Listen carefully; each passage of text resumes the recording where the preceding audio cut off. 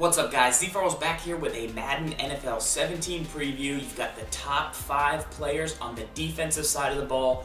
We're going to kick it off with defensive tackles. This came out earlier in the week. And Ndamukong Suh right there, but the number 1 guy is Aaron Donald, well-deserved. You'll notice the acceleration on Aaron Donald, which is kind of the benchmark at the defensive tackle position, is 90 acceleration. Now, in Ultimate Team, players like to put DNs at DT because there's plenty of guys with good speed, good excel. But in the base game, you can do that, but it pays to have a really nice defensive tackle, guys like Geno Atkins in the past. 98 power move, 98 block shed, 94 strength. This item right here, this Aaron Donald, he was an elite last year. He's going to be more amazing this season. Really like what he brings to the table. He's played well, he earns this, and he could potentially be your key blitz guy on the defense. Now, Geno Atkins comes in at number 2. He's 94 overall. Good power move. Never really had the strength of the block shed, and he's gone down athletically over time, so he's not quite where he was. Still great, but not quite where he was at.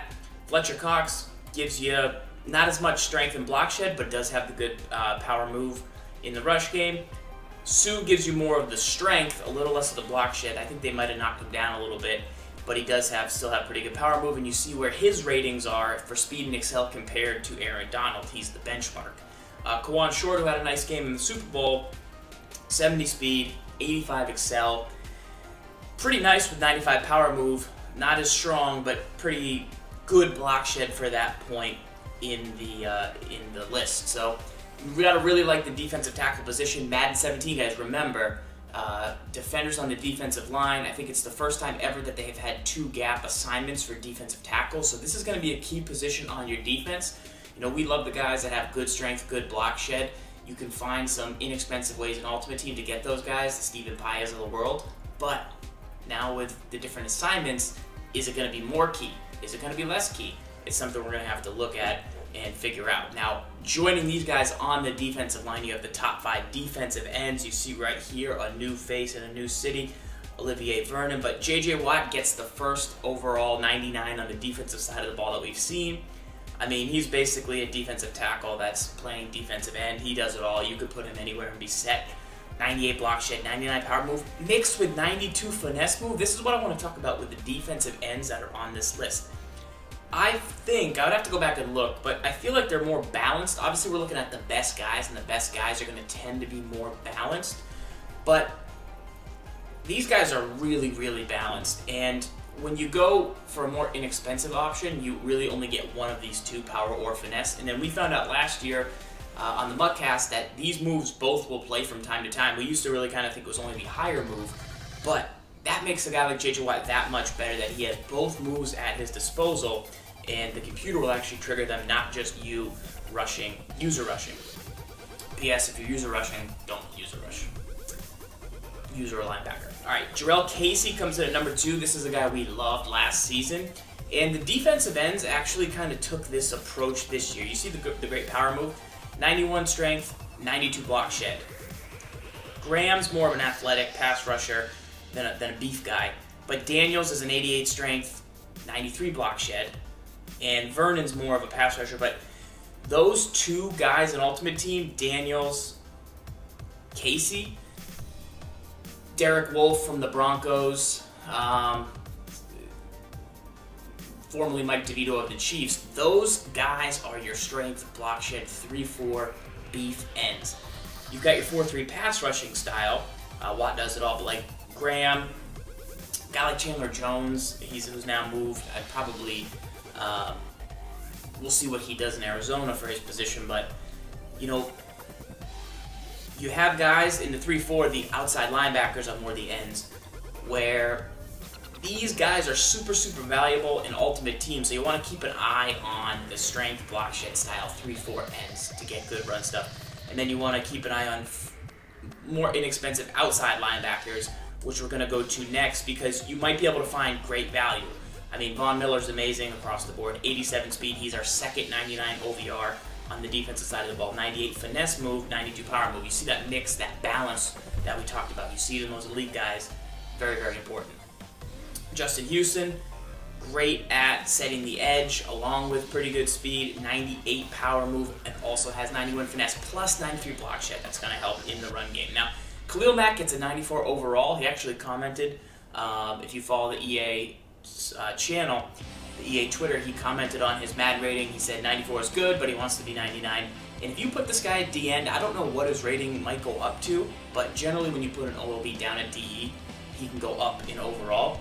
And I mean, Mac with 98 power move, 88 finesse, and 93 block shed, I feel like his technique moves beyond just his athleticism, which he's had in the past, are really starting to boost up because of him playing well, and he's looking good. Now, McPhee last year was our gold budget run stuffing end, or outside linebacker.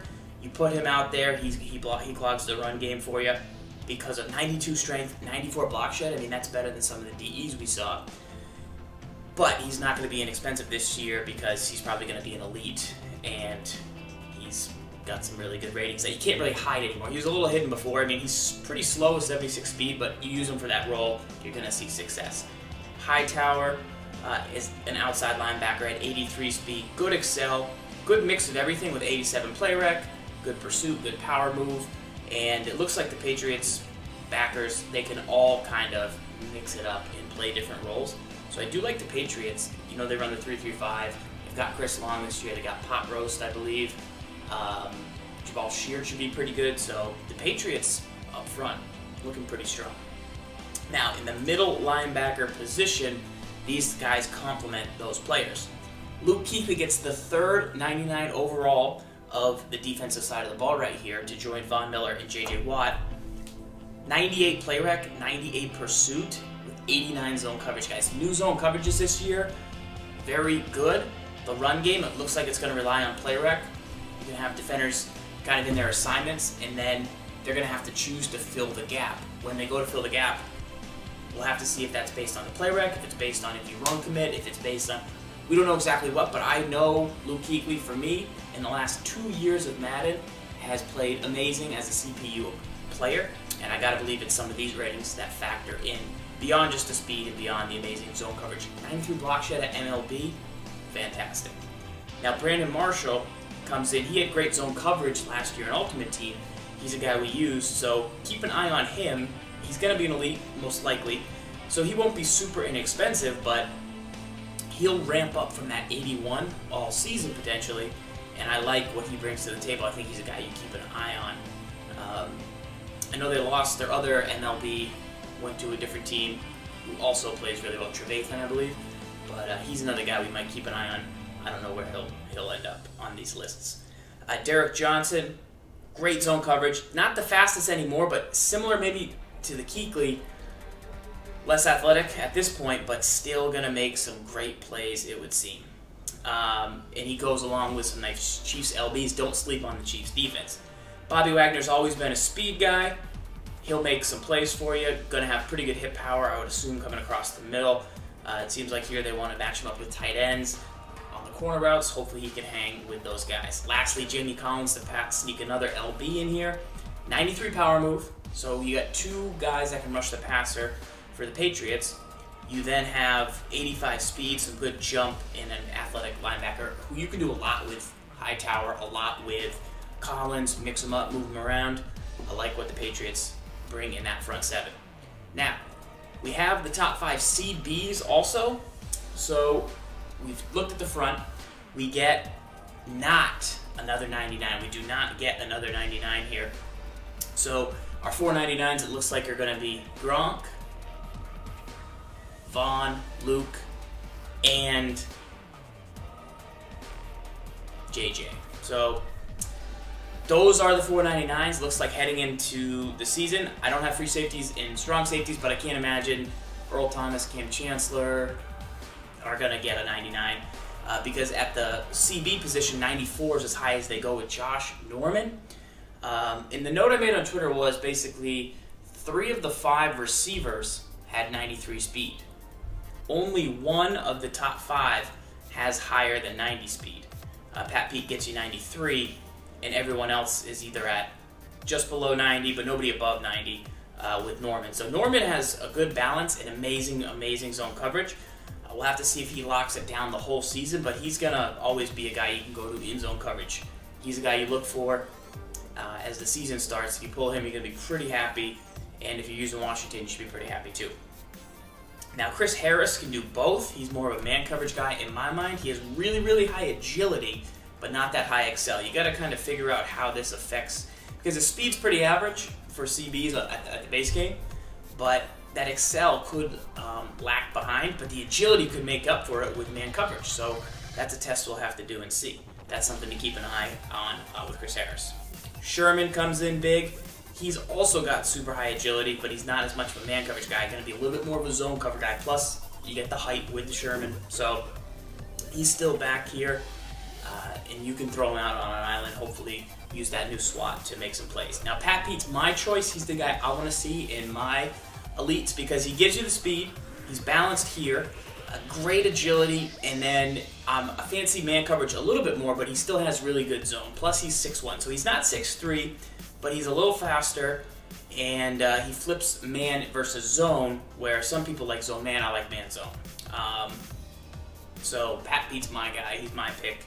I think he'll be pretty good. Now, Revis, he doesn't have the agility, but he's a little bit more of a man guy. He does have the excel, so he's kind of the opposite of Chris Harris, where he has the excel, not the agility, and he's a little bit more man coverage heavy, but still pretty good in zone. So Revis is pretty legit, and those are my picks. Now, looking at this, you've got to consider the Denver Broncos defense right up there with Von Miller and Chris Harris, probably the best defense in the game. Now, the Panthers, they lose Josh Norman, who was on the squad, but they keep Luke Keuchly in the middle, and he saw Kawan Short's ratings. So, you know, they're up there, but I think their secondary is hurting a little bit. I do like them as a team, but I don't know if they're going to end up being in the top 5. I am going to put the Chiefs up there in the top 5. I'll probably put the Raiders up there in the top 5. New England is interesting. I think they're top 7, both offense and defense, but they're missing a couple key things. They're missing speed on offense, it looks like, and probably missing some speed on in the secondary. You know, McCourty's always a guy I like, but they don't really have that lockdown guy yet. Malcolm Butler hasn't reflected his ratings yet. So Patriots are definitely solid, but not, you know, super elite. You obviously like Arizona, I think will bring some really nice ratings to the game on the defensive side of the ball with the Honey Badger potentially. So, you know, Broncos, Cardinals, Seattle. We don't have the safeties ratings yet, but when we do, I'm expecting Seattle with Richard Sherman to continue their dominance with Bobby Wagner in the middle. I like that a lot. That would be probably my third team. And defense with zone coverage is going to be pretty crazy this year, plus the new run game, run fits on the defensive side of the ball. Make sure you read those blogs, guys. That's it for the top 5 ratings for right now. Make sure to subscribe to the channel because we'll be back, and we'll also be live streaming. We also have the top 5 tight ends in the game, which I won't bore you with right now. But just look at this. Rob Gronkowski has 92 run block, 98 catch in traffic. His strength is crazy. I mean, he's just a beast. 88 strength. He's the guy. He's Ben Hartsock, but a real receiver, and he gets the 99 OVR. So Gronk crushing it. Greg Olsen's super solid across the board, but not the run blocker Gronk is, but a little bit better route runner.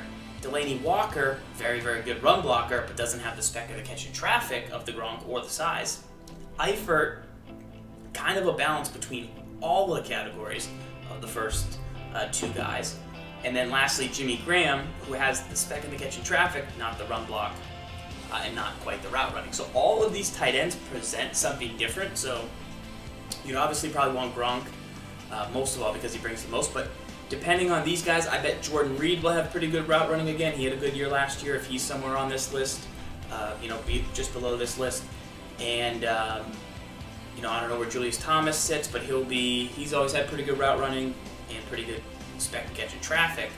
So there's a lot of tight ends, and those are a key point to many people's offense, I know, when the game first comes out.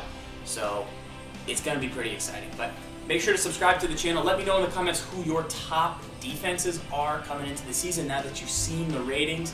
We'll get you an update next week with the safeties, and we'll talk a little bit more about Madden 17, guys. The pre-order page is up, so that's where I'll be. And I've been eyeing that new Xbox, the white one. That's the slim one, so I have to pick one of those up for the season. But until next time, this is ZFarls signing out. And with the defensive ratings now out, remember, lock up.